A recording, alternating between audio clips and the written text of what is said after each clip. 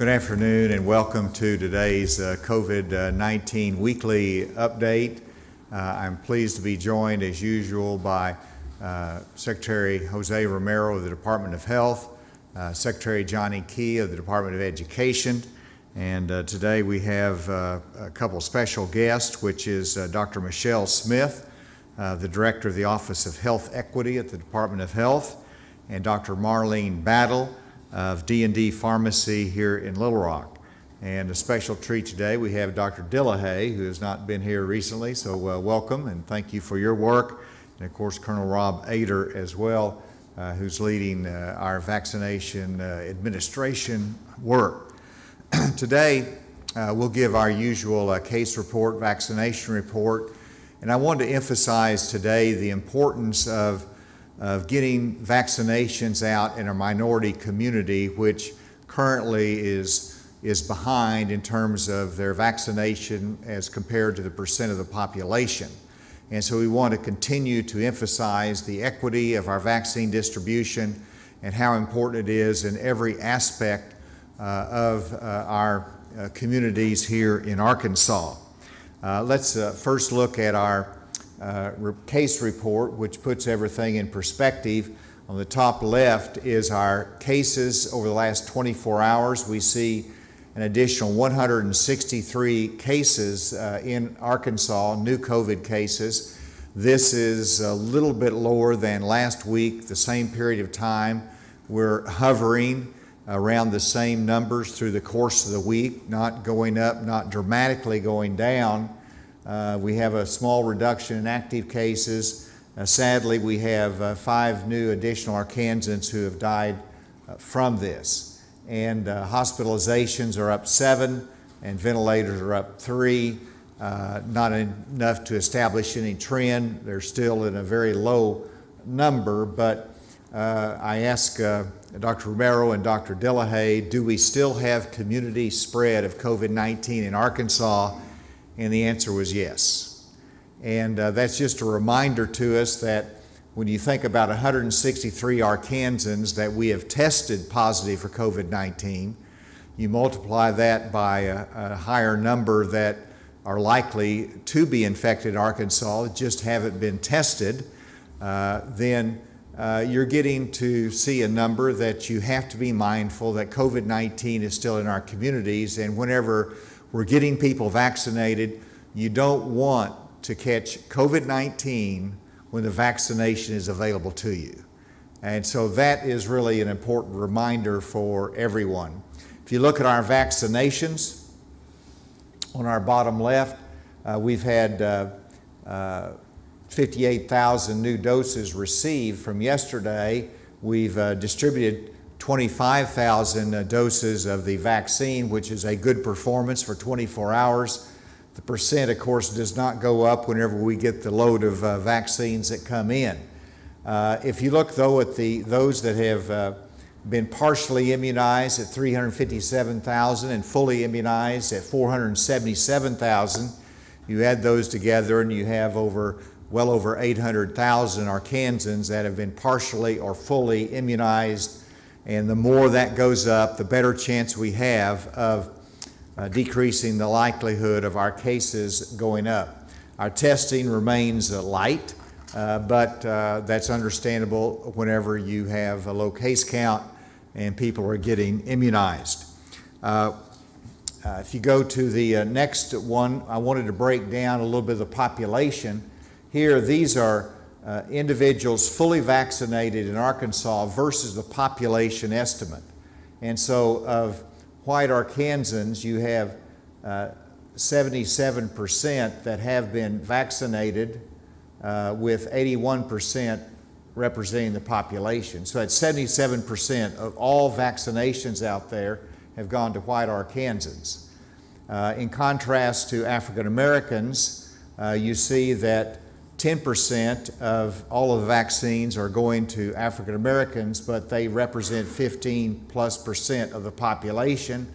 The other numbers, are very, very close, but it shows that we have to continue to work to overcome a historic reservation and concerns about vaccination in the minority community. And that's why I appreciate the work of our Minority Health Commission as well as our Chief Equity Officer that works on this. If you go to the next one, you'll see an age breakdown, and this is encouraging because 65 plus is the age group with the greatest vulnerability to hospitalization and death because of COVID-19. And here we have 19% partially vaccinated, fully vaccinated 45.3%, and so that is 64.5% of our 65 plus population has been vaccinated. We want to keep that high, we want to get it higher, but this is good news for that population and the success of our vaccination efforts. And then for those who want to get a vaccination, 16 plus, please call the vaccine call line 1-800-985-6030. Call that number, and our call center at the Department of Health will help you identify the options as to where you can go and get a reservation for a vaccine, what clinics are available to you. We're happy to help. Call that vaccine call line soon to get in line for the vaccine. With that, let me invite Dr. Michelle Smith first, our Director of Office of Health Equity at the Department of Health, for her comments as to how we're reaching the minority population. And then Dr. Battle, if you could come up right after that and talk about your outreach, that would be good, please. Thank you, Governor Hutchinson, for this opportunity to share the ongoing work from the Office of Health Equity as it relates to the COVID-19 response.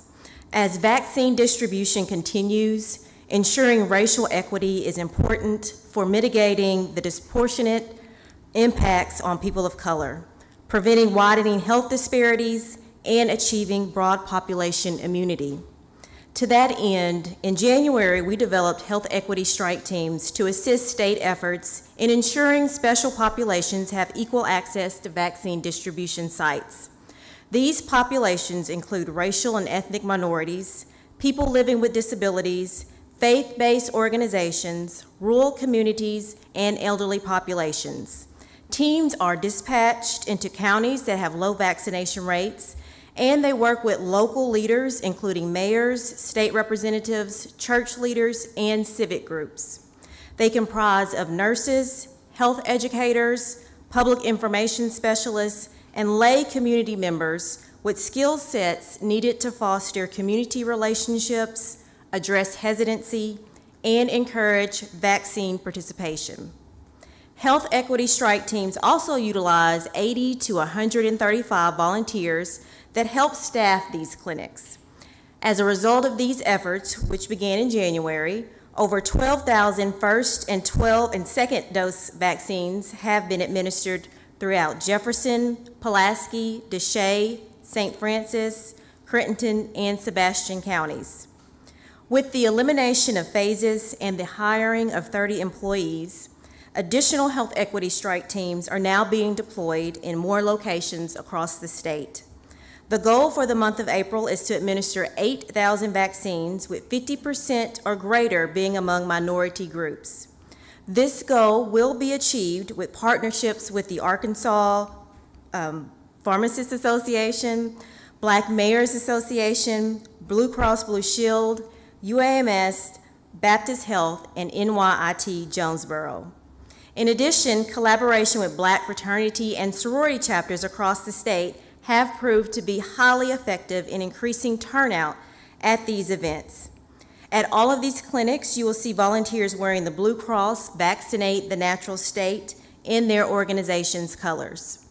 Local pharmacies have also worked with social groups and the Mexican Consulate and faith-based institutions to offer vaccinations in locations that are more accessible to these populations. Upcoming first dose clinics this week include a Johnson & Johnson clinic from 10 to 3 p.m. at Shorter College in North Little Rock on tomorrow, and on Sunday the strike team will administer J&J vaccines in Forest City at the Larry S. Bryant Center. For a list of these and other health equity clinics, including local health unit vaccination locations, you can go to the ADH website, To make appointments, you can call the 800 number, or you can just walk in at the clinics and we will work you in the schedule. Lastly, as more become fully vaccinated, we need more volunteers to assist at these clinics. Volunteering has many forms and can range from assisting someone who may not have transportation, internet access, or it may be a way to reassure someone who is still uncertain about getting vaccinated.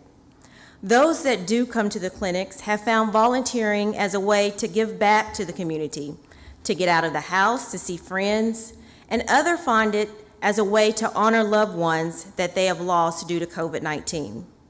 Whatever your expertise or motivation, we welcome you to sign up to help. We would also like to thank the over 500 volunteers that have already assisted in these efforts. And if you are interested, you can call our office at 501-661-2622. We look forward to seeing you. Thank you.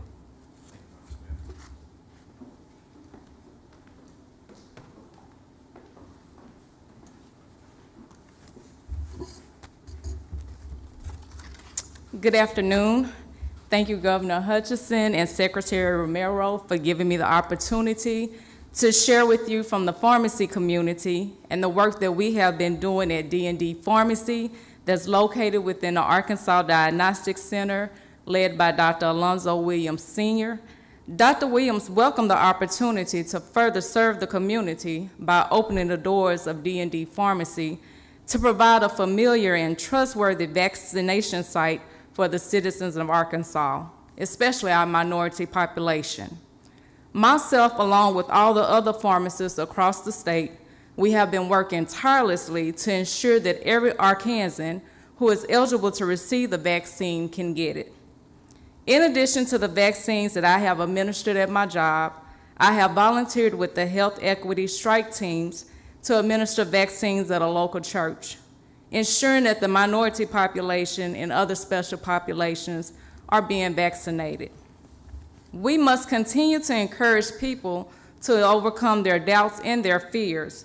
For those of us who have been vaccinated, let us be ambassadors in spreading the word to others on getting the vaccine.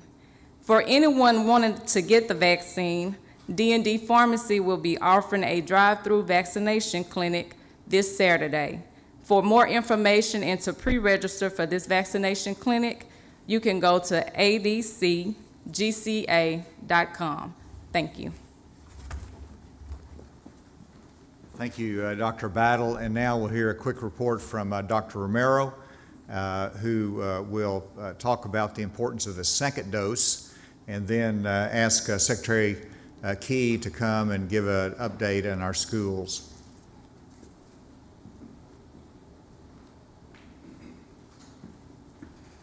Thank you, Governor. Good afternoon. I want to remind everyone of the importance of getting the second vaccine dose if you have received either the Pfizer or the Moderna vaccine. Remember, only the Johnson & Johnson vaccine is a single-dose vaccine. We're starting to see increasing numbers of individuals that aren't returning or have missed their second dose, and we want them to please catch up on that. Now, even if you miss your window, you can call the 1-800 number and we can tell you where to go to get that second dose. It's very important that you become fully immunized with the vaccine. We are doing well and striving to reach minority communities, and that has been spoken to already. With the Governor's permission, I will direct a few words to the Spanish-speaking population that might be listening.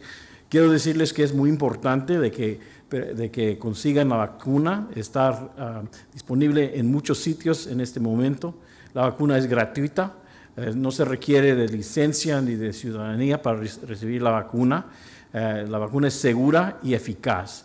Previene la hospitalización y la muerte en el 90% o más de los casos. Entonces, por favor, tomen esta oportunidad de vacunarse y también hablen con sus vecinos, su familia, para que ellos también reciban la vacuna. Cualquier persona de 16 años en adelante pueden recibir la vacuna. Thank you very much, Governor. For Secretary Key, I did want to set the stage that it is important for those 16 plus to get vaccinated, which means some of those that are eligible to be vaccinated are still in high school. And we have vaccines that are available. We want to utilize those in the schools that want to make sure the students have vaccines that are available to them. And we really want to pilot this now while school is in session so we can be ready for the fall. And the fall, of course, we hope that we will have FDA approval for use of the vaccine in 12 and above so that we will have a very comprehensive vaccination program available for our students at that age. And so with that, Secretary Key.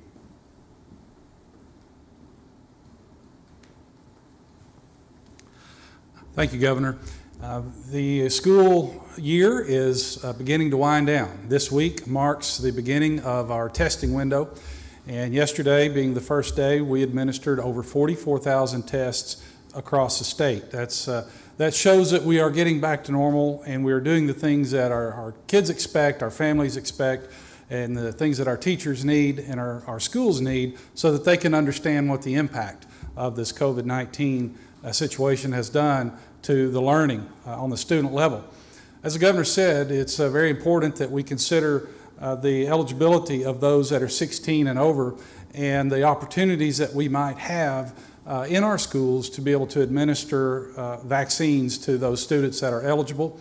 Would just say that that is something that we will be working with the health department, with the physicians groups, the primary care physicians and pediatricians, and our school districts to help set up these opportunities, because if we can get more of these students their vaccines, both doses of their vaccines, Dr. Romero, before school's out, it will help us set the stage for a good summer and, as the Governor said, returning to school in the fall. Thank you, Johnny. And with that, we'll take any questions. Andy, do you have anything? Are you concerned about this overall pace of vaccination? Seems to be slowing down in some parts of the state. And anything that you think might change that to get more people to get vaccinated? Well, sure. Well, I'm concerned about the race to get everybody vaccinated and how we're doing in that regard. Right now, we have a low new case count, but the national experts say that when you see the trend line in 16 states, the cases are going up. You see what's happened in Europe. We recognize, based upon historic patterns, that that could come to Arkansas. And the only way to prevent that is to beat the spread of COVID through more vaccinations. So vaccinations are critically important. We want to get them out as fast as we can. We have to overcome resistance. We have to overcome the challenges of a rural state. And so while we're making a great deal of progress there, everything we can do to accelerate that, and so that people do not take it for granted that we have low cases, some of the restrictions are off, all the restrictions are off.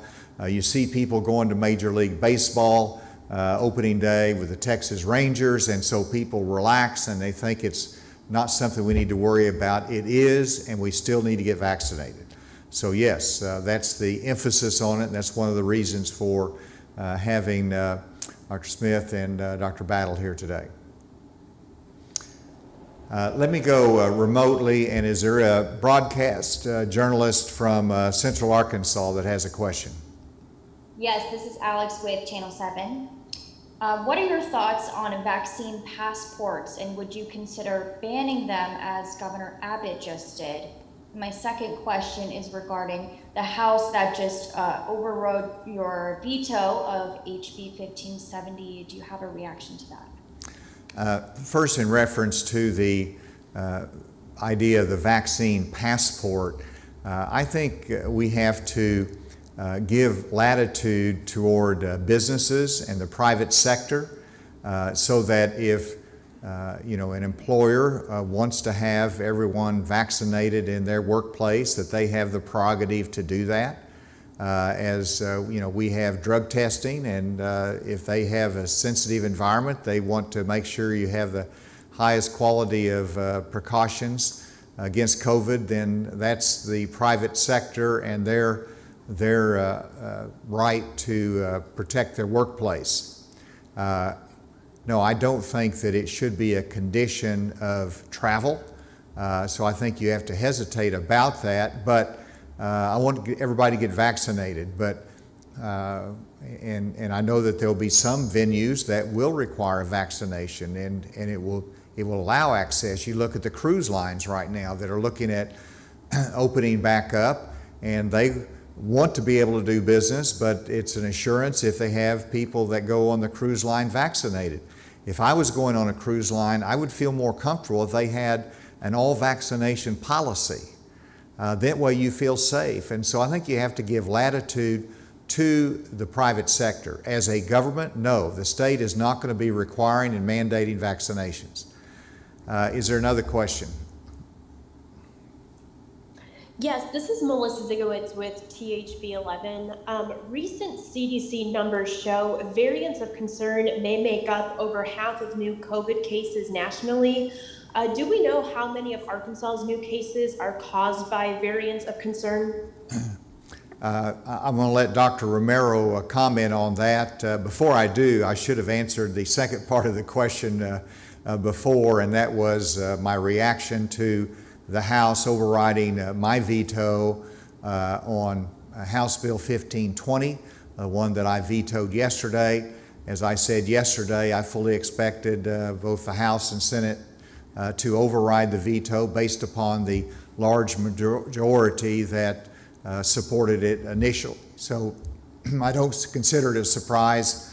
I stated my convictions and belief yesterday, and I understand their vote and the support for it in the House and Senate. With that, Dr. Romero, do you want to comment on the variants?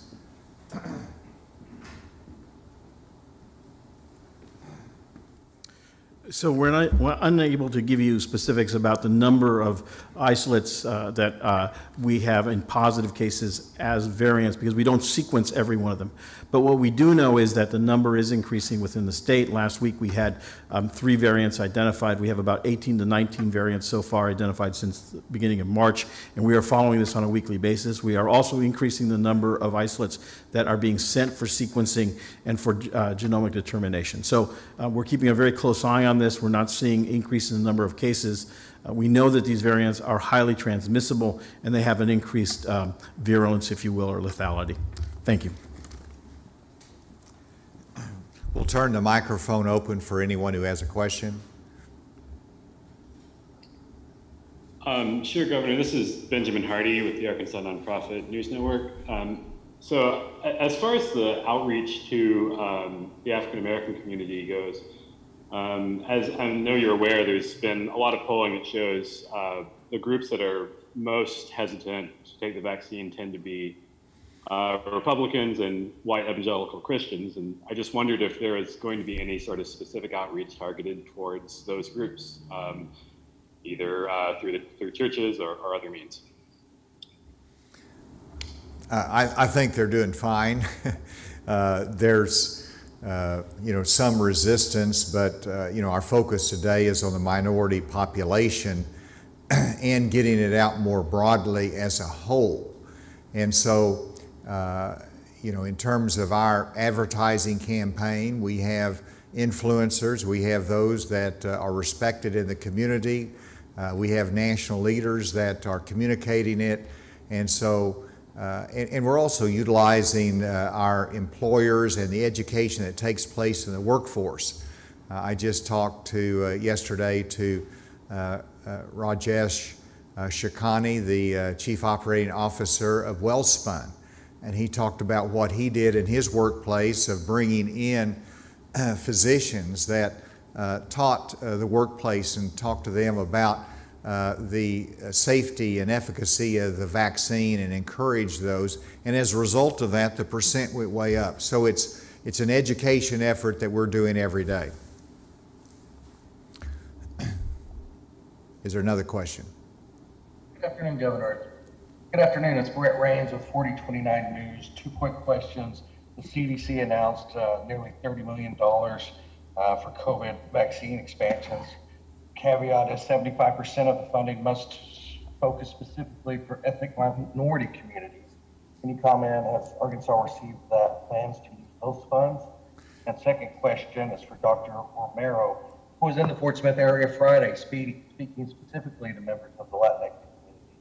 Was that effective? How did that go? And just a comment from him after your response. Thank you. Did you get that, Dr. Romero? Why don't you answer that part of the question?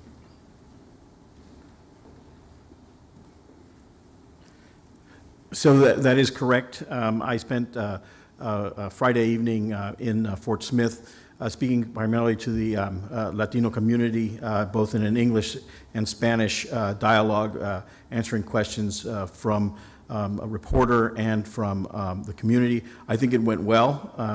The purpose of the interview, if you will, was to transmit information regarding the importance of vaccination, the safety of vaccination, and the availability of the vaccine for all people within the state. And I think it was well received. Thank you. And Brett, in terms of the first part of the question, I was on a call with the White House today. Vice President Harris was on the call as well. And I believe it's $5 billion nationally will be dedicated to minority outreach. Much of this will be through our community health centers and through our departments of health. We're still waiting details on the allocation of that money. Right now, money is not an obstacle. We have resources that we're putting into play to make sure we have those outreach programs. There could be some particular assistance in, they mentioned that it could be available to use for actually going door to door, marketing the vaccine and trying to encourage everyone to get the vaccine. So we will stay tuned. We'll continue to look at the specific guidelines as we have opportunity to access those funds. On the fire testing, is that being affected in any way by the lifting of the mask mandate? And is there any penalty for students who don't want to take the test?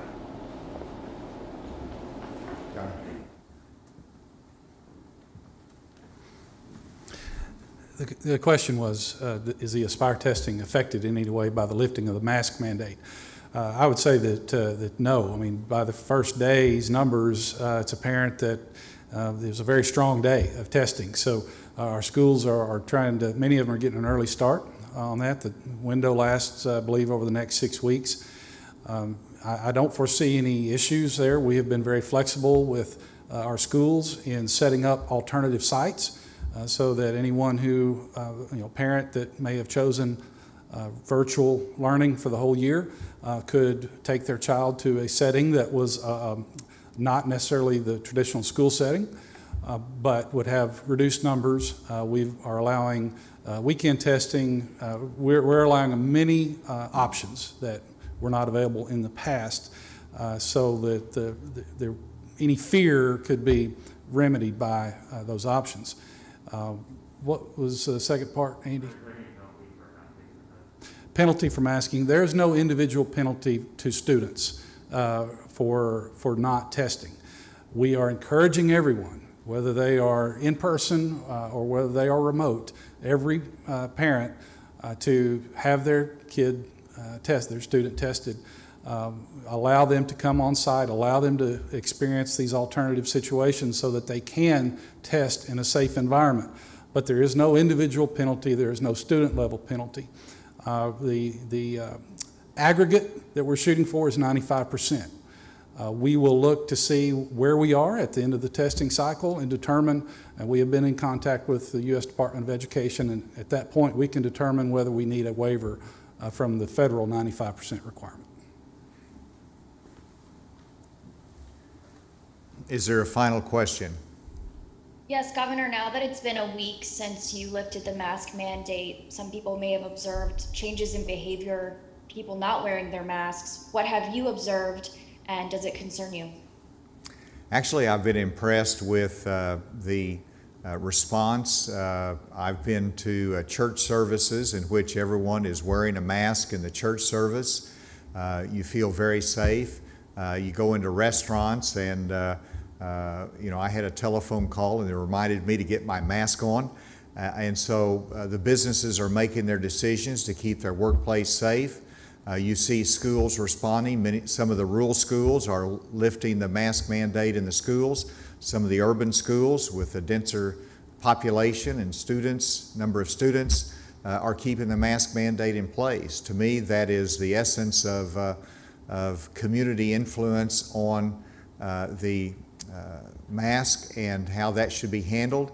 And that is really where we are with the virus today, with a low number of cases. I think we're at the right spot with that, and I've been very pleased with the response and the responsibility that everyone has demonstrated since the statewide mandate was lifted. Thank you very much.